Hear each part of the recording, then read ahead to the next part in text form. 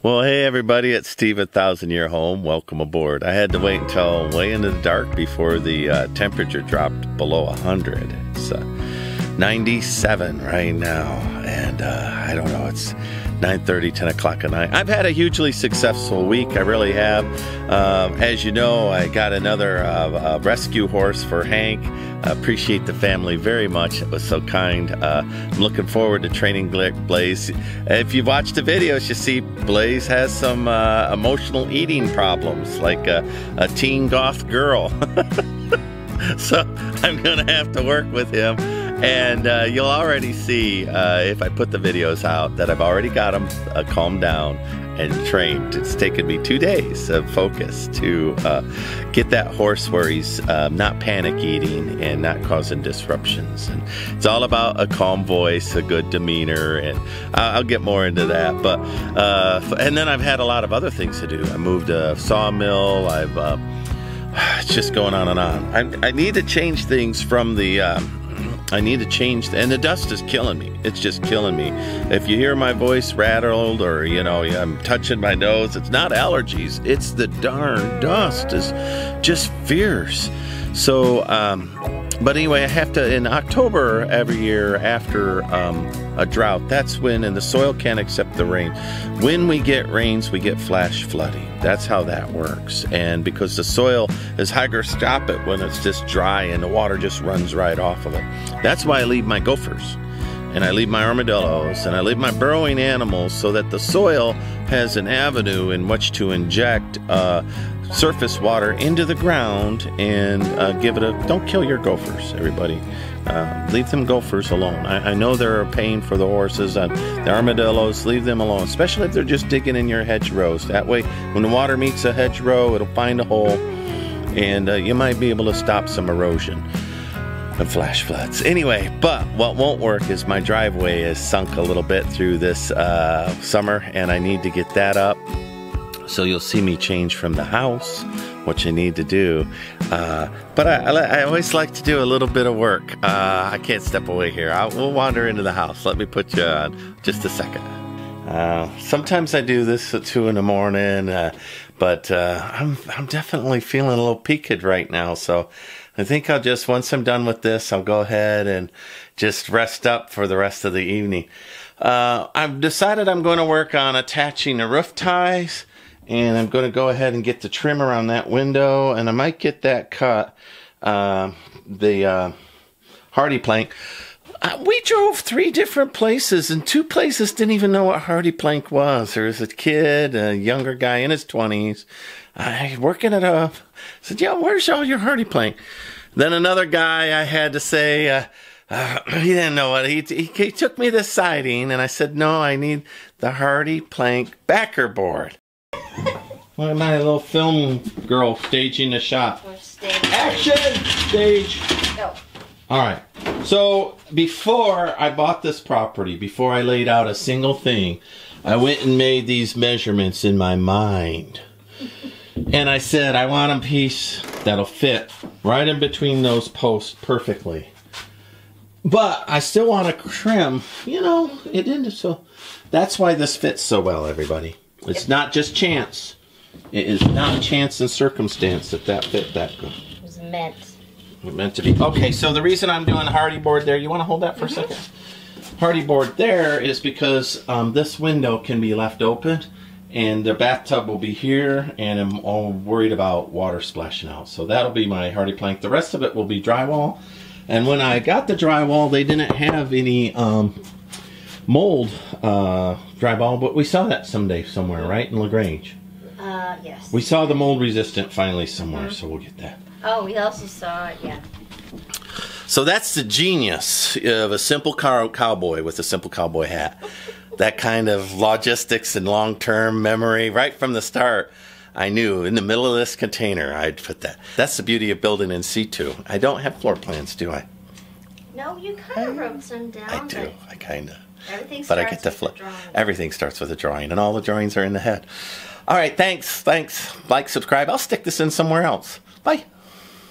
And he said, "Oh, you mean tile board?" And he sent me to the shower thing for the fiber tile. It's one place that I found this little piece of, and that's the way it's been with this.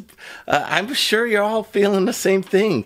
And that's why people aren't building 1,000-year homes, because they're just building whatever comes through the big box manufacturing process they're just using.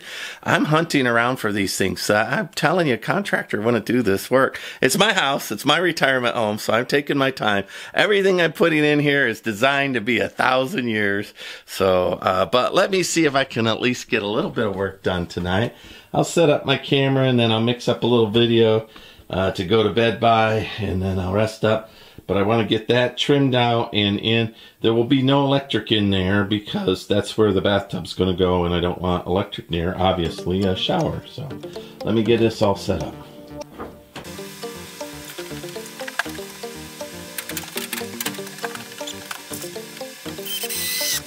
If you've been watching for a little bit, you'll recognize that I cut these wet. Now look what I did to myself. Oh my gosh, how terrible. So I think for that Hardie plank, I think I'll put another couple of supports in there.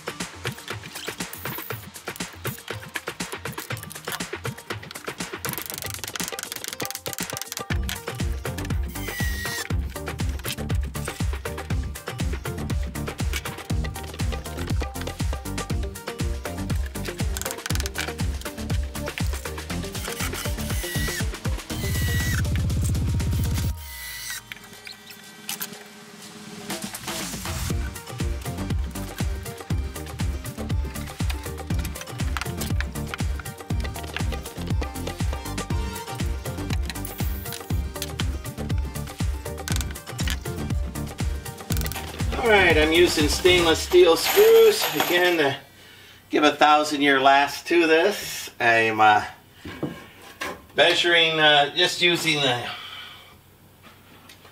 insulation that I'll be using just as a general guide. There'll be a couple of pieces there that I'll do different. And I like it.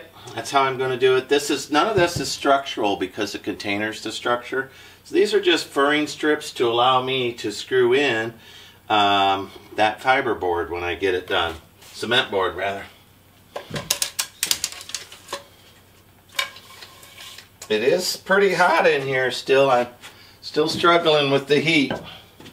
So doing it at night's helpful, but certainly it's not a cure-all.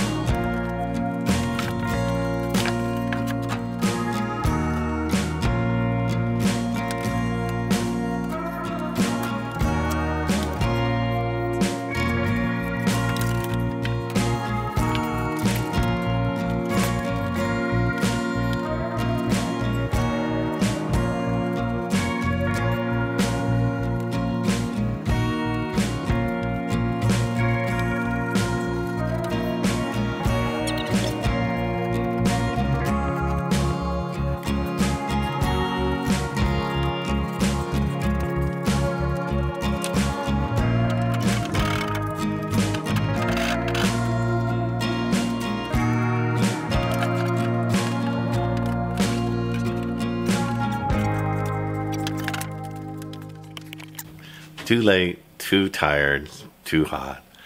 All of the above. So I'm messing up that corner. I'm going to stop before I mess it up too much. I struggled all night with measurements and doing and doodadding, and you know, I just don't want a big mess in the morning. I just want to do it right. So this is Steve. I think it's important to note when, if you're self-building, when to quit and call it a night. Tonight's that night for me. Tomorrow's another day. All right, like, subscribe, follow me along. Bye.